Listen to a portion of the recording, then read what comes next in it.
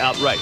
This is his third national championship title, and you can tell he's very pleased with his performance here this week. I've proven to myself that I knew coming to this match I felt good, and I was able to stay inside of myself and do what I needed to do here. And this whole shooting thing is a learning experience.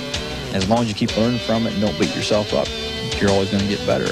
And I'm just going to keep getting stronger, and we'll just see what happens. Congratulations are in order for the following champions. The limited class champion, Ted Bonnet. 1992 women's champion, Kippy Boykin. International champion, Jethro Dionisio.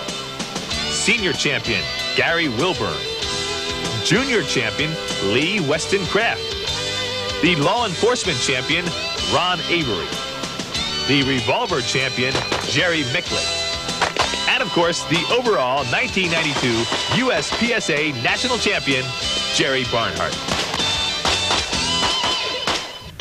Well, that wraps up another USPSA national championship. From the Pike Adams Sportsman's Alliance in Quincy, Illinois, I'm Lenny McGill. Thanks for watching and safe shooting.